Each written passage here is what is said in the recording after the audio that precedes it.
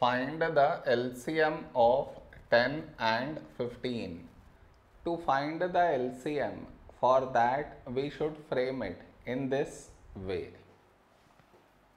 10, 15. This is your step 1. Now you should focus on to the first number, which is 10 here. 10 is 2 5s 10. The other number 15 not divisible by 2, so you write it down as it is. Now here we have 5. 5 is a prime number, so 5 ones 5. The other number 15, when do we get 15 in 5 table? 5 3 is 15. Now we got 1 here, so focus on to the next number 3. 3 is a prime number, so 3 ones 3.